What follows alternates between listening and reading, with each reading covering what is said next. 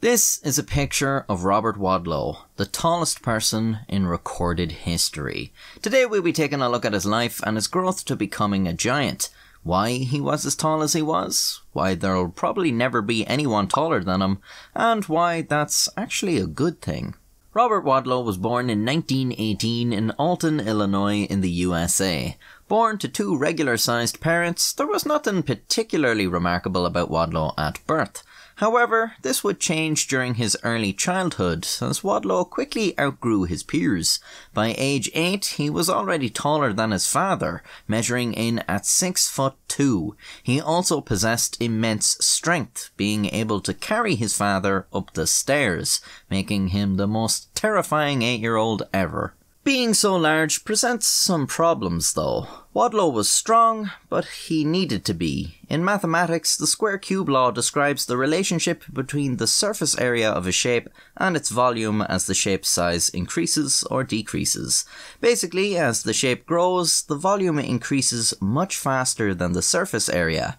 So, if someone was literally double your size, they'd need to have many times your strength to haul around the massively increased mass of their body. This is an issue that obviously puts a lot of strain on the organs. If you drank a potion that made you the size of a skyscraper, your bones would break under your own weight, and you couldn't move a muscle. Good luck keeping your heart pumping and your lungs breathing. For Robert Wadlow, his increased size led to him having little feeling in his legs and feet, and he required leg braces to walk. Another problem with being so tall is that the world just simply wasn't made for giants. He needed a specially made desk at school, and, well, he needed a specially made everything really. Look at the fella. Amazingly, Wadlow did not stop growing after reaching adulthood either. He just got taller and taller and taller. In 1936, he caught the attention of the Ringling Brothers Circus, who took him on tour in 1936, bringing him international fame. Wadlow understood why people found his appearance peculiar, but he didn't want to be treated as a freak. He appeared in the circus's center ring instead of the sideshow, and wore his regular day-to-day clothes instead of a show suit. 2 years later, he began another tour with the International Shoe Company, who supplied him with shoes free of charge. This was very beneficial for Wadlow, as he literally had the largest feet ever, with his shoe size coming in at an astonishing US size 37. Here's his shoe compared to a size 12, already a fairly big shoe for the average man.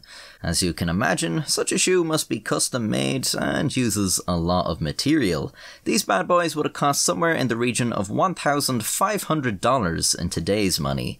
Wadlow got them for free, and the International Shoe Company got some of the most amazing advertising you could ever hope for. Now that's a business partnership. But believe it or not, Wadlow was not the tallest person ever. Yet. That distinction belonged to John Rogan, who was 8 foot 9 inches when he died.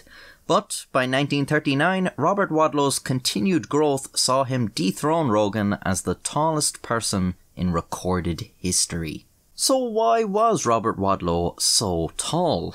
Well, it's the same reason we'll probably never see anyone beat his record. Wadlow's height was attributed to an enlarged pituitary gland, resulting in abnormally high levels of human growth hormone. As previously mentioned, this brings about a lot of problems, including health-related issues, and is preferably medically treated. At the time though, a surgical operation on Wadlow's pituitary gland was too risky. Today, the world's tallest living man is 8'1" Sultan Kosen. At 10 years old, Kosen developed a tumour on his pituitary gland that brought about his extreme height. This was only diagnosed when he was in his 20s, and by 28 he had groundbreaking surgery to remove the tumour and stop his growth. This was not possible in Wadlow's time, and he continued to grow right up until his death. For this reason, he will probably forever remain the tallest person in recorded history, unless someone can achieve a greater height without a treatable medical issue, which seems unlikely. In 1940, Wadlow was doing a public appearance in Michigan. Just a week before, he had had his leg braces refitted, but one had been fitted poorly, scraping against the skin on his ankle. Due to the lack of feeling he had in his extremities, Wadlow did not notice this until it broke the skin, causing an infection. Robert Wadlow succumbed to the infection less than 2 weeks later, an autoimmune disorder rendering his treatment ineffective. He was only 22 and measured 8 feet 11. His coffin was over 10 foot long and required 12 pallbearers and 8 assistants to carry. I also have somewhat of a personal connection to Robert Wadlow, if you'd care to hear it. This picture of him appeared in my biology textbook at school, under which I scribbled the caption, "I must use my powers for good." This was enough to get a laugh out of the girl I liked at the time, and the rest is history. Now he's the subject of one of my videos, so that's twice this man has had a positive influence on my life. He lived across the ocean and died over 50 years before I was born. He would have had no idea that I would ever even exist. He wouldn't have even understood the medium through which I told this story. It's funny, the little ripples a person can make through history. It makes me wonder about the impact this channel has on the world, even if it's only a tiny one. I make these videos in my bedroom, but they reach a lot of people. I wonder what tiny changes have been brought about just because I decided to do this one day.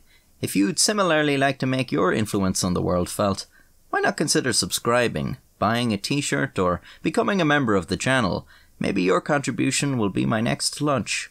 The world is smaller than we think. I'm Robert Wadlow, 12 years old, and weigh 240 pounds, and I'm about 7 feet tall.